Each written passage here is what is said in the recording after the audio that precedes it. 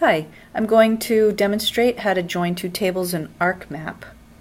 First off, you open an ArcMap window, then add data with the plus sign.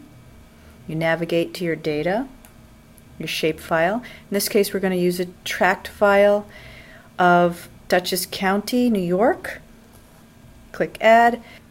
Now we navigate to the table, double-click on Vacant Tracts. It's an Excel table.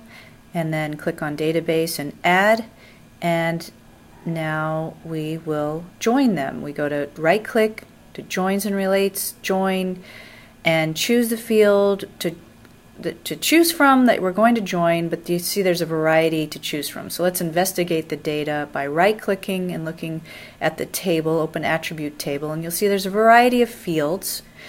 STFID is a typical field to geographically join to another table. So let's look at the database table and see that STFID in our vacant tracts table is similar. So that's a common column. We'll join and relate and choose the field to join as STFID. Database is filled in automatically.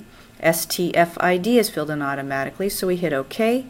Now we're going to make sure that our join worked by right-clicking and opening the attribute table. You'll see that the table is now pretty long and the field names are long, and that means the join worked. But let's also look at the very last column, and it will show us that we have vacant listed there at the end. So now what we can do is go down to Properties. With a right-click, we go to Properties. Click on the Symbology tab. We're going to map our data with quantities, graduated colors, choose the field vacant. We know that one's way down at the bottom of the list. Change the color if we want to in the color ramp. Hit Apply, hit OK. And now we have our map of Dutchess County showing vacant properties by tracts. And that's joining.